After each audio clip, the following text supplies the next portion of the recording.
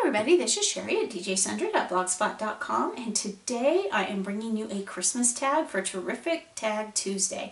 Now, if you saw my video earlier in the month of November, I talked about how that every Tuesday between now and Christmas I will be doing a different Christmas tag. I haven't quite decided if I'll be doing one on Christmas Eve day or not, so stay tuned. There'll be more to come on that. But this is one of those tags, and also at the end of the video I will talk to you about a giveaway that I'm doing associated with these tags. So this tag today is one that doesn't involve any stamping. You'll see there's no inks in the pile, there's no stamps, no brushes to brush. This is a Cricut tag. Now I pulled my old Joys of the Season Cricut cartridge out, and then I designed it in the design studio.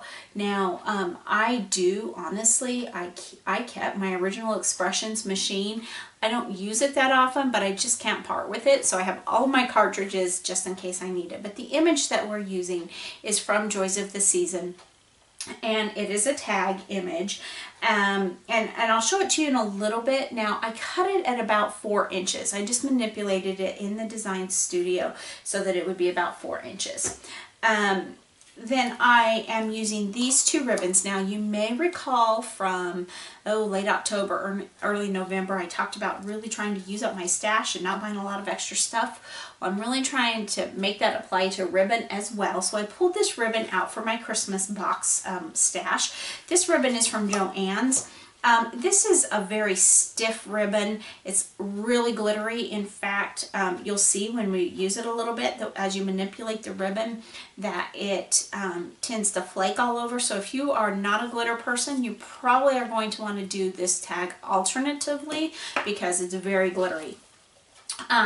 Now I also wanted a second, the gold was just, I needed another pop of color, so I decided to go with traditional green, which is why I have two of these here, because the green that I liked the best was the green on this roll, and I just didn't have quite enough, and so I had to use the green on this roll for one of the tags. So that is the ribbon that I'm using for my ribbon at the top of my tags. I'm using my glossy accents, and I just moved my glossy accents into this bottle, and then I'm using my Zig two-way pen, and then from close to my heart I'm using this glitter paper. Again, I'm using up my stash. I don't know if this is still available or not, but if it's not, you can get glitter paper in your craft stores. I will tell you one thing that I really liked about this glitter paper is it's not as heavy as some of the glitter paper that I have purchased before, which made it really nice when cutting it with my Cricut.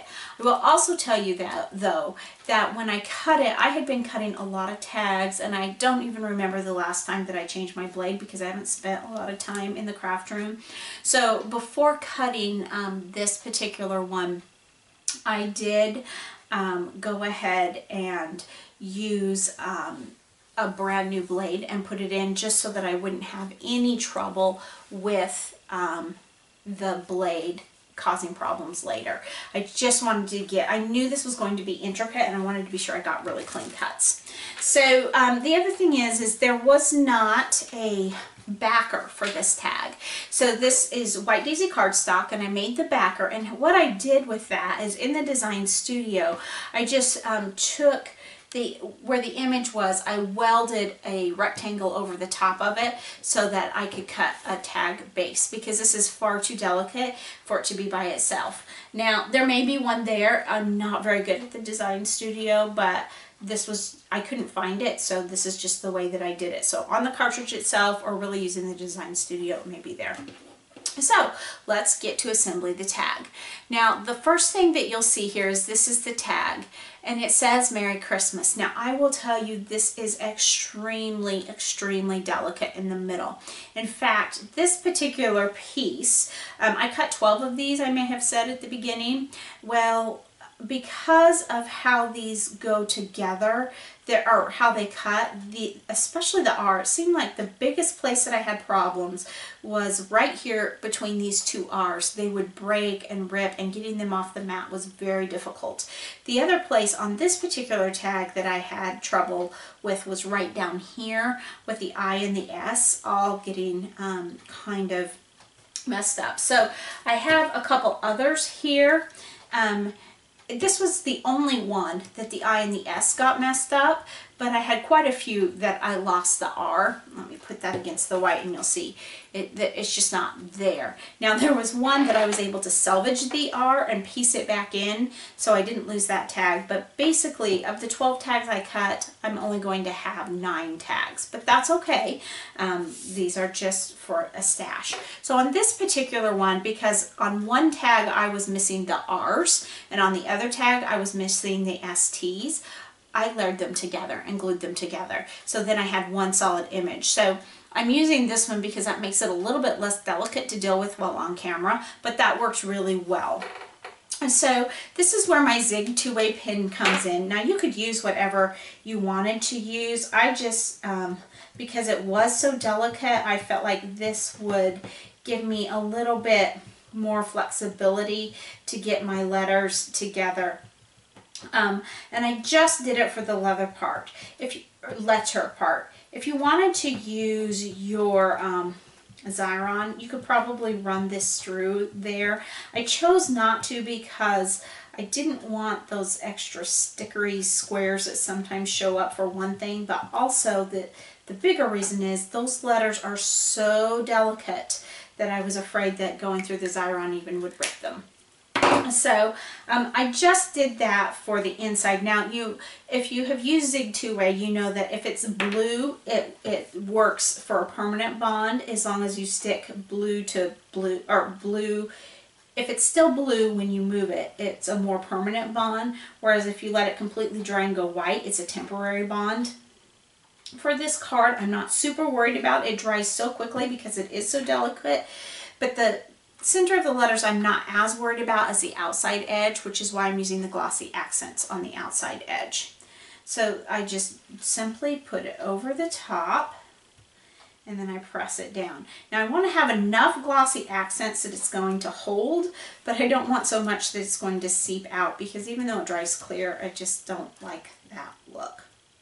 And so now I've got it all together. You want to make sure that you have it lined up. And this one is a little bit thicker than most of mine because, again, I have those 2 layers. Now, if you wanted to, you could go on the back before you assembled it and you could stamp your to and from, but I'm not sure that I'm going to do that with any of my tags this year, because I want somebody to be able to write a Christmas message if they want to, or just scribble their name, or however they do it. I think it's pretty obvious if you're giving a gift to someone who it's to and who's it from. So then I took 2 pieces of ribbon. And again, I've got that gold and then the green, and I just layered them together.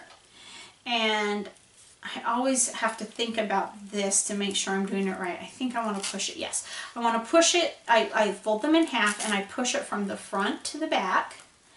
And then I am just, again, you can see this ribbon is pretty stiff and not super easy to work with, but it still will look really pretty.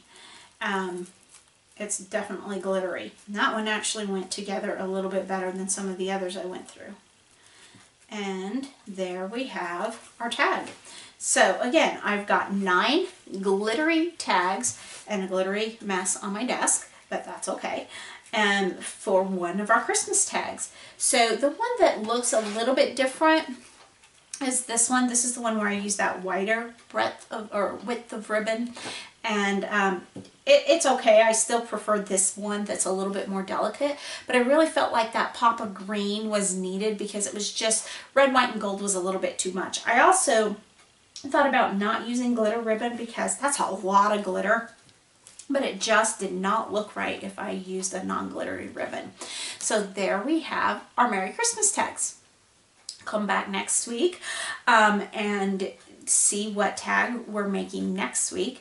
But also remember that I mentioned at the beginning that I am doing a giveaway.